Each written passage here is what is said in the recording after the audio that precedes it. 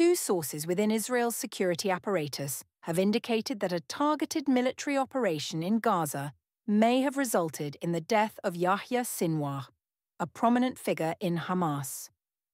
Since taking the reins of Hamas's Gaza operations in 2017, Sinwar has been central to numerous strategic decisions, notably orchestrating the significant assault on October 7, 2023, which led to the deaths of over 1,200 individuals in Israel.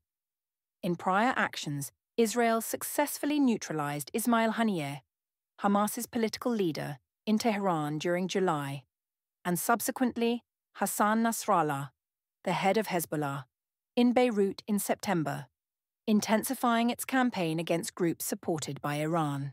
Israeli Defense Minister Yoav Gallant declared, "We will track down every terrorist and neutralize them," as officials prepared for forensic verification of the body believed to be Sinwar's.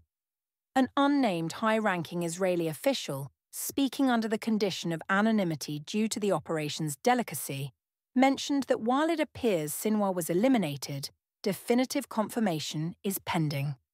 Both the IDF and National Intelligence are currently working to verify this development.